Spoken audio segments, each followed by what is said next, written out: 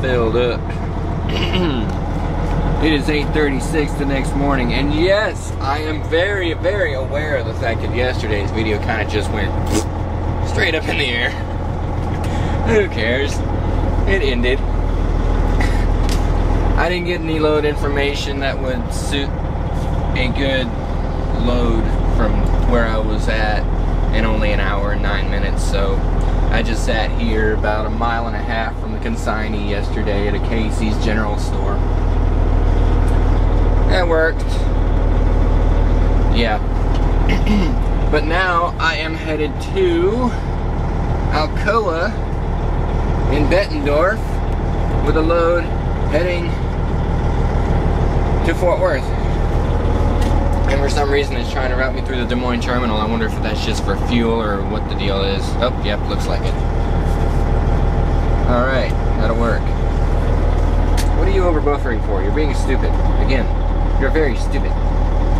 But he said I'd be able to route this through the house, and the route kind of does take me that general direction if I don't follow the GPS, which I'm totally not going to because it's retarded. My GPS wants to take me all the way down 35, basically all the way, which means going through Kansas City all the way to the other side of Kansas and straight down into Oklahoma City. That's abso-friggin-lutely ridiculous, okay? When I can just take 69 all the way down out of Joplin. Yeah, it's freaking retarded. And 69 will take me right where I want to go. So yeah, there's that. And from here, I have 142 miles to get to Bettendorf. My tanks are ready to go, so I'm ready to go.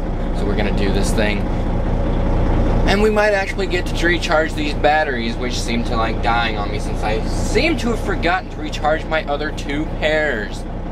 Actually 2 quads, I guess. I have 8 more of these things other than 4 that are in this camera currently. So yeah, let's get out of here before I waste too much more time. And this day is over before you know it too. Go figure.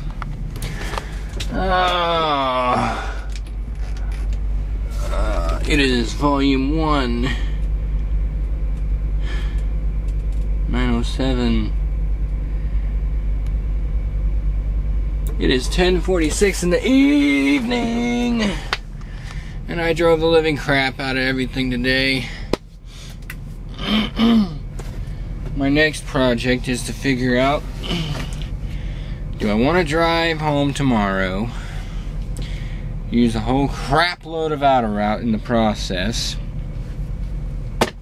spend maybe a grand total of 10 hours there and get nothing done, or I can just drive straight over to the consignee in Fort Worth tomorrow in the morning, save a lot on outer route, and get stuff done on the computer all Sunday. I can do that. But first things first, I'm gonna give you a look at what I discovered today. Home. Messaging. You are out of hours of service driving time. You annoy me more than anything else in this world. I've been here for a little while now. I didn't realize I've been here that long. Only had 2 hours and 9 minutes left to drive. Yay! Fun stuff. What was I gonna say? Yeah, I did pretty good today. Got my load. It took forever. It is aluminum sheets from Alcoa in right over there by Davenport. So my Peterbilt doesn't sit right. You can't see it anyway. What was I gonna show you? I was gonna show you this. Messaging. Here we go.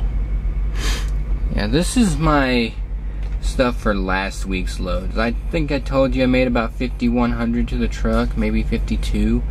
Yeah, that's what I'm taking home from last week.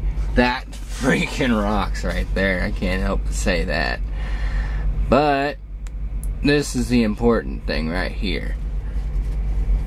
The 13-week average is doing pretty good.